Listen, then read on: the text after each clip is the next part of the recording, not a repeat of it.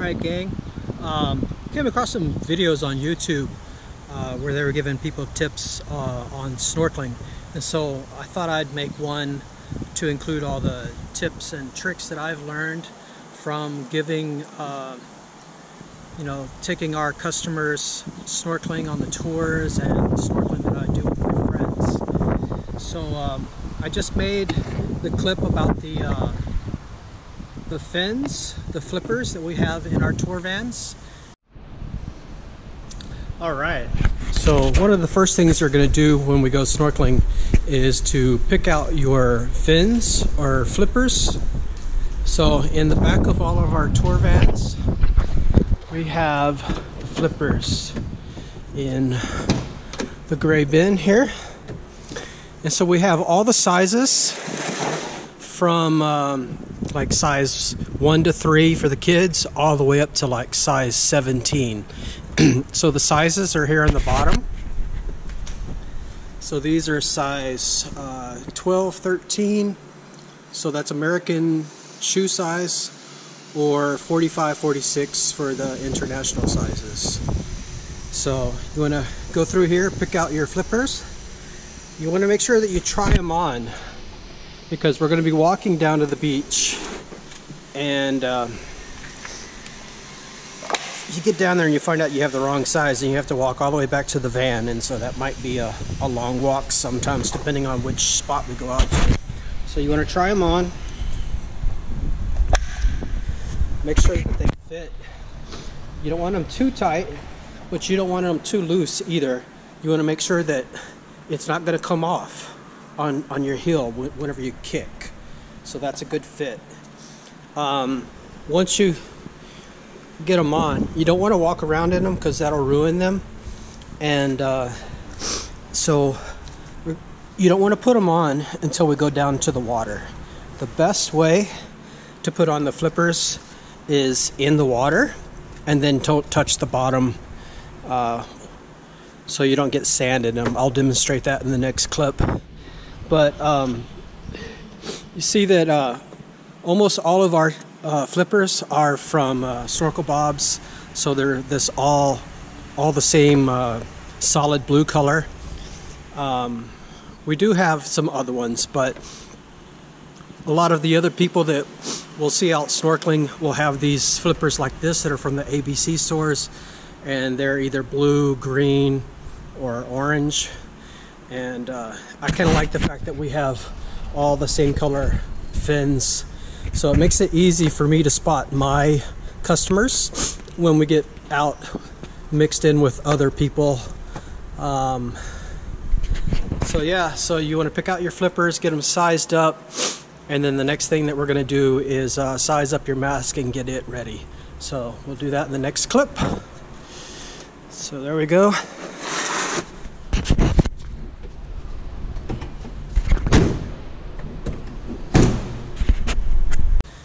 So now I'm going to start off with the mask. So these are the masks that we provide here. These are from Snorkel Bobs.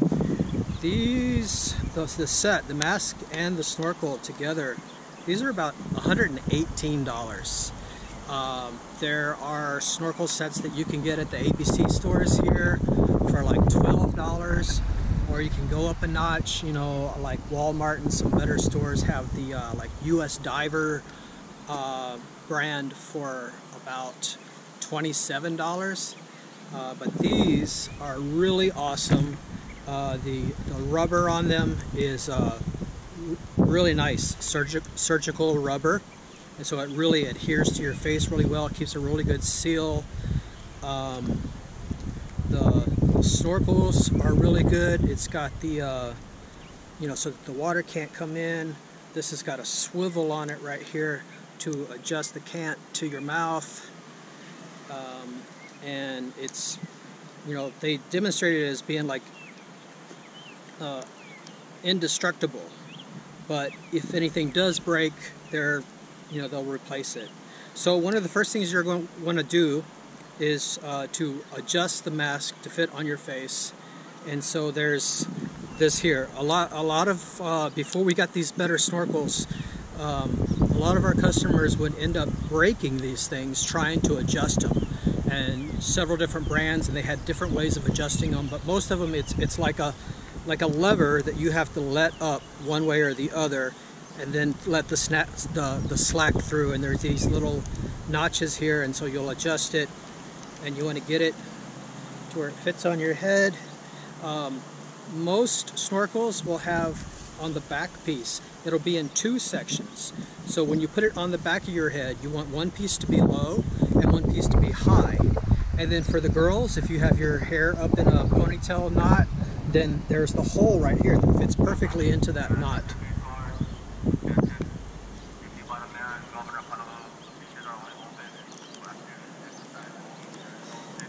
And so you're going to get the mask on. You want it to be a good seal. So take your hands and press it in like that, and whenever you pull on it, you should get a good seal to where it doesn't pull away and it sticks to your face, and oh, you hear it pop. Whenever I pull it away, it pops, pop. So that's how you want it. And then so you one piece high and one piece low, make sure it's not twisted. So that's how you want that. And then the snorkel on the side to go into your mouth. A lot of people, because they're right-handed, like it on the right side. It doesn't really matter once you get used to it, but I find that most of the snorkels are set up so that the cant goes towards your mouth if it's on the left side for some reason. I don't know. So that's that. And then, so once you've got it sized up, then the next thing you want to do is make sure that it's really clean, because cleaning the mask will prevent it from fogging up. So I use toothpaste. So we wash these beforehand, dip them in some Clorox bleach and water to sanitize them, and then use some like Joy or Dawn dish soap to wash them really good.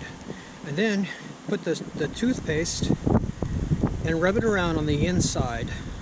The point is that you want the glass to be really clean, because in order for the fog to adhere to the glass, it needs like a dust particle to cling to. So if it's perfectly clean, then there's nothing for it to cling to. So smear that around on the inside, and then you'll take it down to the water and wash that off. And then once you rinse it off, I like to shake all the water off of it, tap it a couple of times, and get it as dry as you can before you put it back on. Another thing too that you can do when you're putting the toothpaste on your mask in order to clean the glass, if you want to take if you have a little bit of leftover toothpaste, you can put it on your mouthpiece there. If you're really suspicious about your mask being clean, you can use that to clean your mouthpiece too.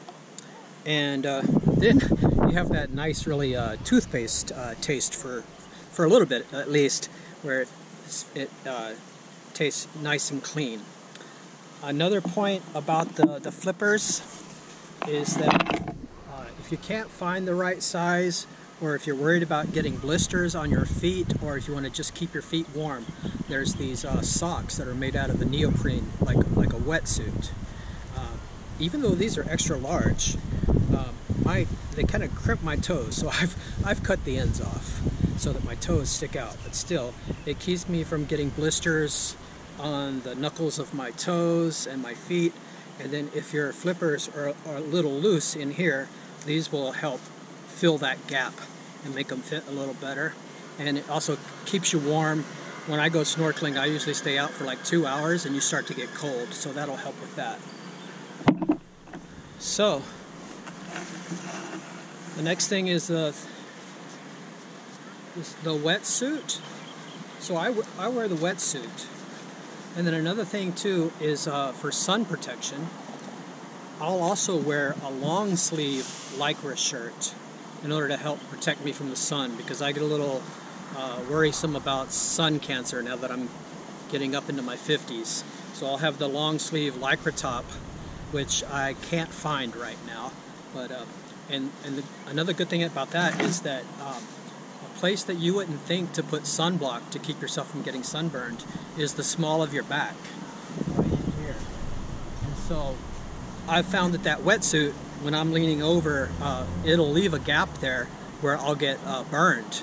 But I can take the Lycra top and I can actually tuck that into my board shorts, and that'll cover that area there. So you still might want to put some sunblock there because the sun still does come through it. You know, you're going to be laying down. It's going to be right on your back. So you're going to put the sunscreen there.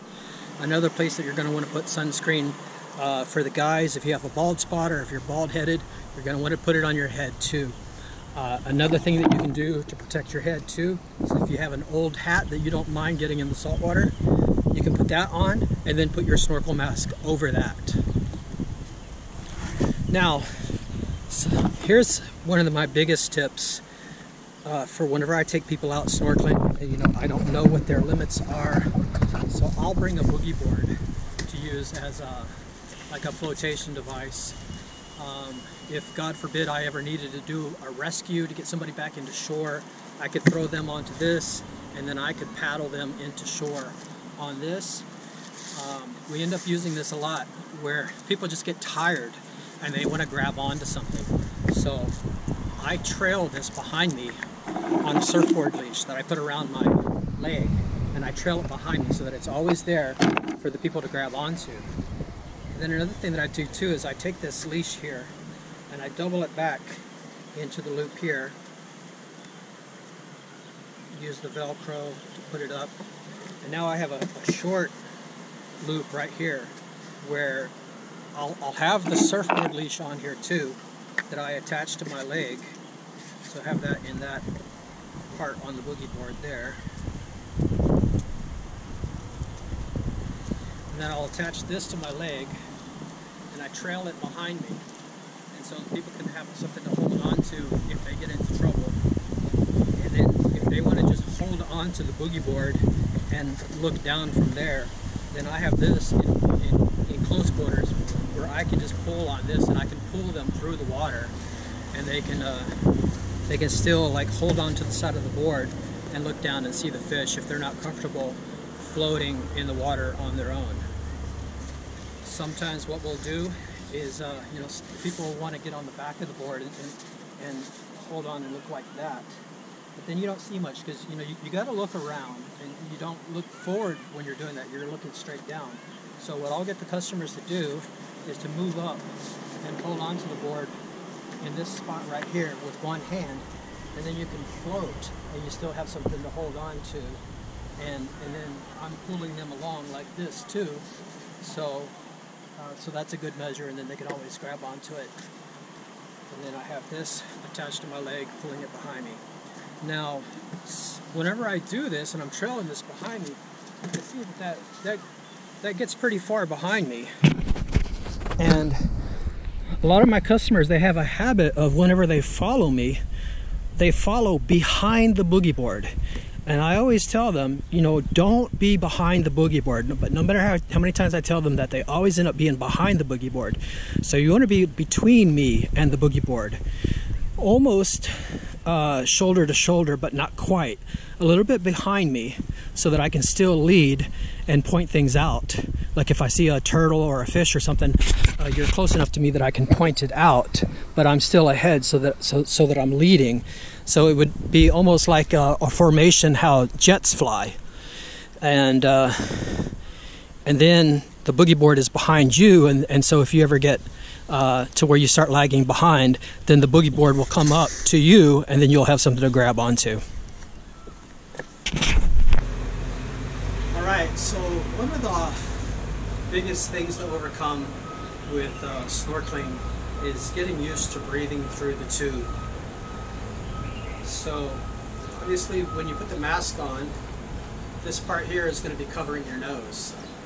So the big difference about breathing when you're snorkeling is that you're not going to breathe in and out through your nose. For one thing, if you do, then that's going to fog up your mask. And the other one is that in order to get air in, the only way in is through your mouth. So you're going to breathe in and out through your mouth only. And that's hard to get used to. I know as a little kid when I would swim underwater, I would breathe out through my nose. You don't want to do that when you're snorkeling, because that's going to fog up your mask for one thing, and you need to get used to breathing in and out of the only hole that has access to air, and that's your mouth. So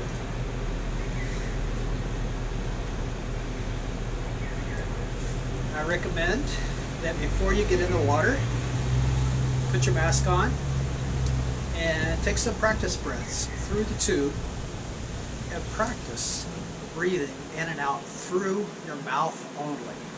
So put it in your mouth, and you kind of have to force yourself to breathe in and out through only your mouth. So take some practice breaths.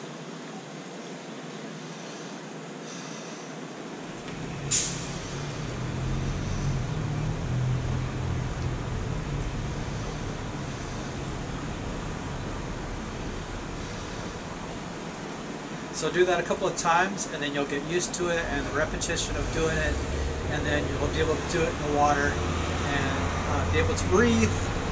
Just relax and breathe in and out through your mouth only.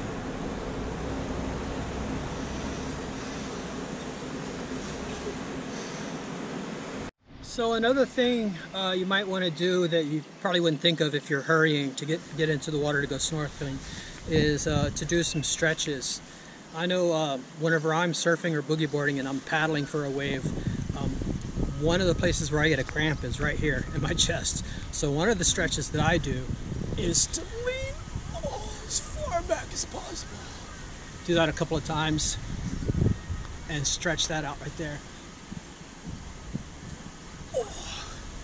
And then the other stretch, because you're going to be kicking with your flippers, is to do that stretch where you stretch out the back of your leg.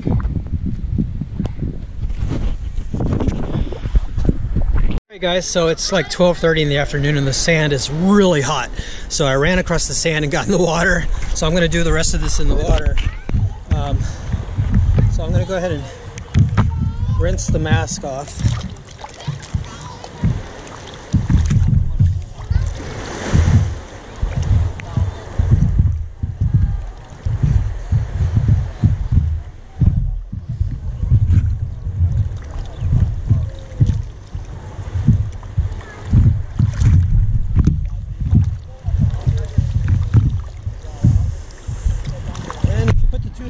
In your mouthpiece, don't forget to get that part too.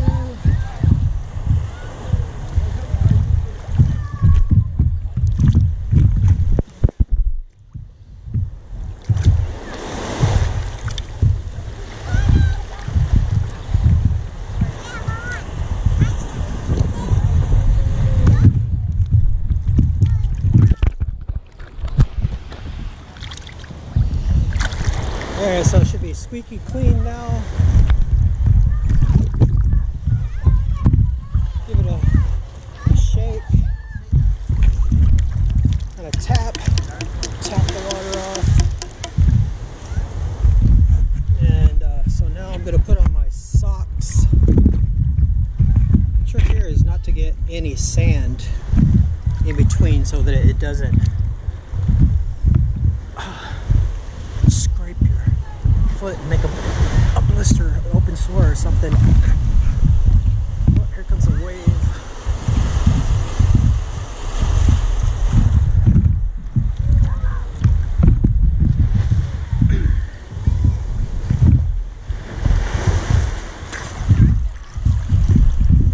So you want to put your mask on before you put your flippers on in the water, because once you have your mask on and your snorkel in your mouth, you can then bend over and look down and see what you're doing. And then you're just going to put the flippers on like you're putting on socks.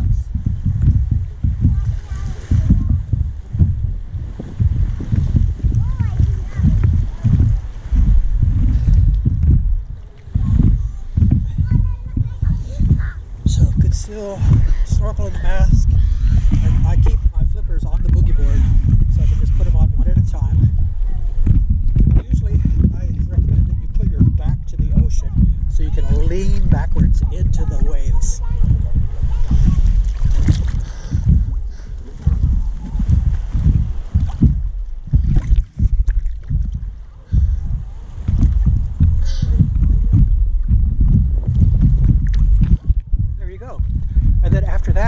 you don't want to touch the bottom because then sand will start getting into your flippers, and then that'll irritate your foot later. So now it's just put your face down and start snorkeling.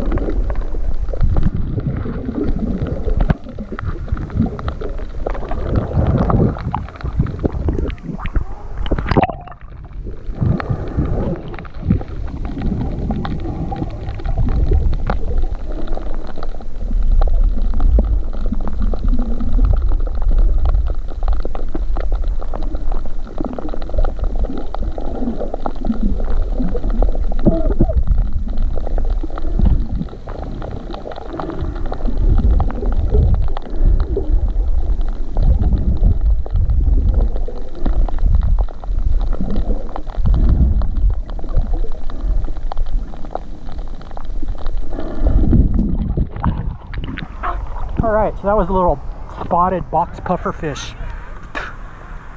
So I have a strap and a case to put the GoPro into. So this will go into the case. Then I have the strap here that'll go on my wrist, and then this adjustable piece here that'll tighten it down on my wrist so you don't lose it.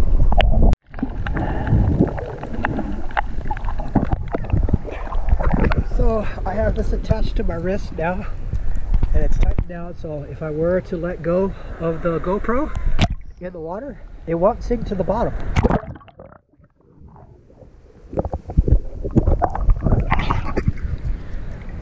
In a little while, once we get out to deeper water, I'm going to teach you guys how to clear your mask. I have a couple of different ways of how to keep your mask from fogging up. Even after you've cleaned it really well, after about 30 minutes to an hour, especially if you're really exerting yourself, your mask will start to fog up. And I've come up with some tricks on how to clear that. Some people want to take their mask off and dip it in the water. You don't want to take your mask off because it's really hard to put back on in the water where you can't touch bottom.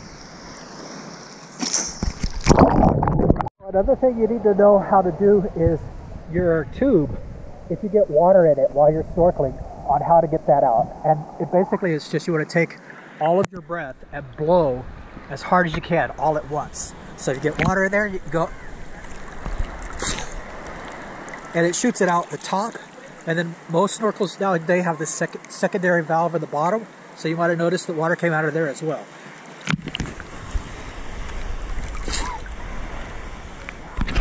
This is a typical thing. This is why we're so glad that we've got these Snorkel Bob mask. These little clips right here that holds the snorkel tube to the mask, they break a lot. But these Snorkel Bob ones are guaranteed not to break. And one of my friends here, that's what happened. Her clip broke, so we're having to. Don't go snorkeling without good snorkeling equipment. Yeah, having to improvise. Right. In this area than last time. Yeah.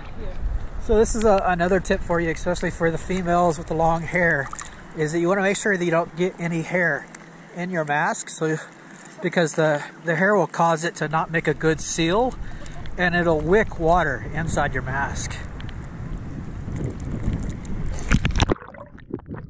Well, they're dealing with their equipment issues over there with Samina's mask. I'll show you guys what I mean about clearing your mask if it fogs up. Basically what you want to do is you want to let water in by tipping the bottom of your mask out like that. Keep the top part firm to your face and just pivot it at the bottom to release it like that. And that will let water inside. And then what I do in order to keep going without even stopping is I'll do that, and I'll do this all as one motion, where I'll let the water in and bring my head up and give a kick in order to bring my face up out of the water so that the water drains back out the bottom, all in one motion.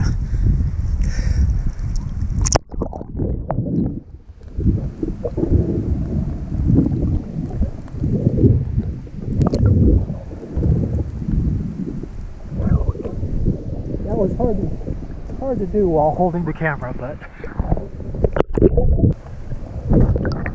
And then sometimes what I'll do is I'll purposely just let water into my mask and just let it ride right there. People really freak out if they get water in their mask, but as long as it's not preventing you from breathing or seeing, it's okay. So I'll let a little bit of water in there and I'll just leave it in there. And actually, having that cool water in there will equalize the temperature and keep it from fogging up.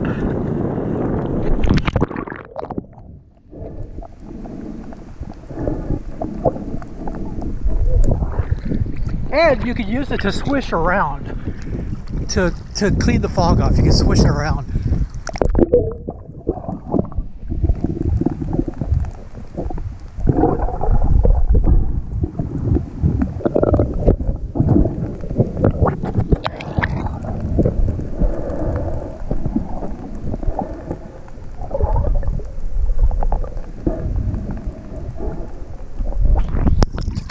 See what I mean about people following behind the boogie board?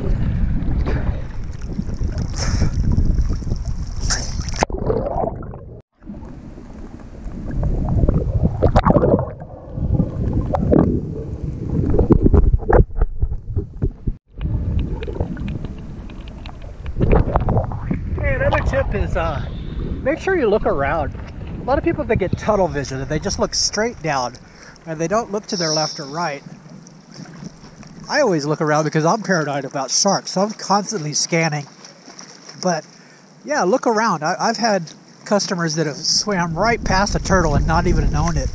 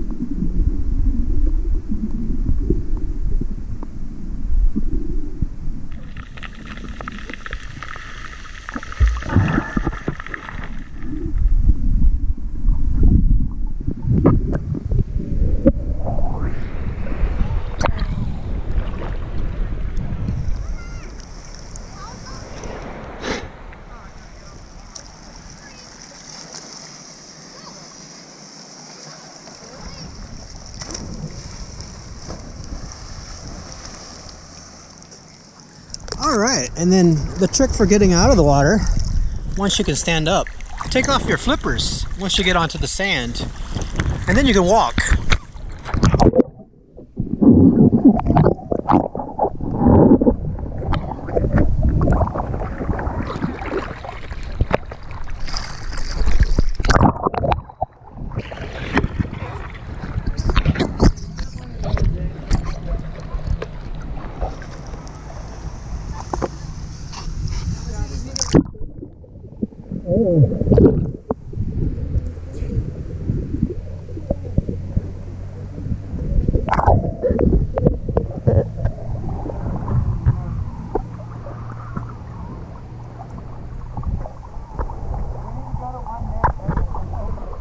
This is the most people I've ever seen snorkeling out here. All right, last thing you want to do is rinse off fresh water, rinse off the gear. Get the salt water off of your face.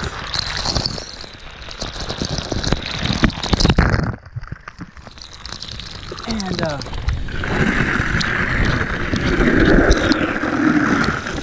rinse your sand off of the gear so that it doesn't get in the van.